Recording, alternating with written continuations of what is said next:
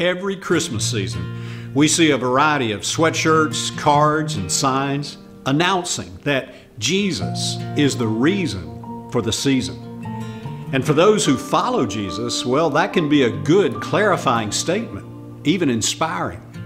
I think it began as a response to what some Christians perceived as the commercialization or even the over-santification of Christmas. It's a good reminder, unless it's used as a weapon against Santa lovers and elf on the shelfers. You know, sometimes our passion to make a point can separate us from the very people for whom Jesus could become their reason for living. This is also the season for Hallmark and Lifetime Christmas movies. And they all tell this predictable story and present a touching scenario about the Christmas spirit with this sentiment by one of the main characters. Somebody always says, "Now this is what Christmas is all about." And this, well, that can mean children or family or giving or whatever. You know, there are a lot of opinions about what the true meaning of Christmas is and what the perfect Christmas should look like. And some opinions can be polarizing.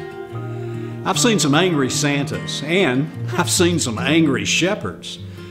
Now, let's throw this into the mix. What if we are the reason for the season? Let's use Colossians 1:16 as a backdrop. It refers to Jesus as the sovereign creator and initiator. It says, "For in him all things were created, things in heaven and on earth, visible and invisible, whether thrones or powers or rulers or authorities. All things have been created through him and for him." However, there's a big problem. You see, when sin entered the world, everything was twisted and broken beyond repair. So mankind is now lost and cut off from God. And our best efforts to fix things, when compared to His holiness, are like filthy rags.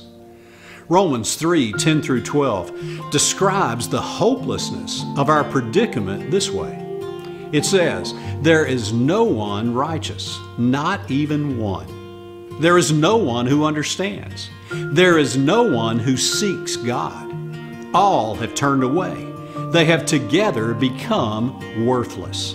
There is no one who does good, not even one."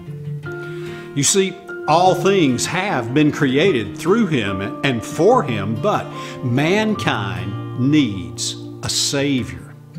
So because of us, God initiated the greatest rescue of all time. An angel made this big announcement to a group of shepherds one night who were out in a field watching over their flock. Now, this is a familiar part of the Christmas story in Luke chapter 2. "And the angel said to them, 'Fear not, for behold, I bring you good news of great joy that will be for all the people.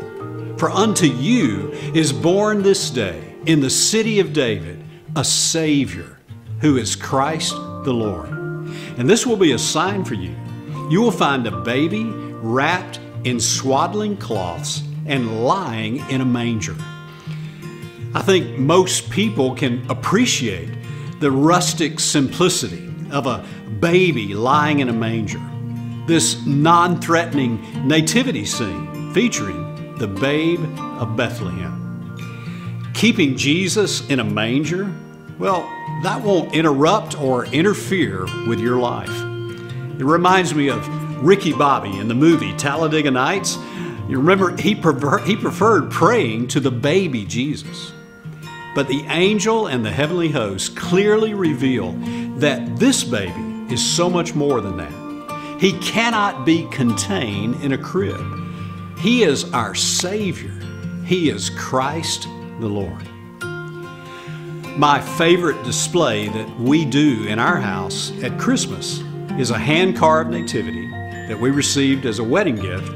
And then we have a cross that typically stays on one of our nightstands, but at Christmas, we add it to the nativity. The cross reminds us that this baby would become a man, and this man would give his life for the sins of the world.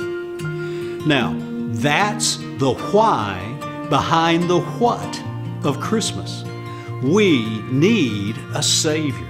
So, to us, a child is born. To us, a son is given. And he will be called Wonderful Counselor, Mighty God, Everlasting Father, Prince of Peace. So, we are the reason he was born. We are the reason he died. And we are the reason he rose from the dead. So, glory to God in the highest, and on earth peace to those on whom his favor rests. And you know what? His favor rests on those who put their faith not in the Christmas spirit, but they put their faith in Jesus. And I think that's a very good reason to say Merry Christmas.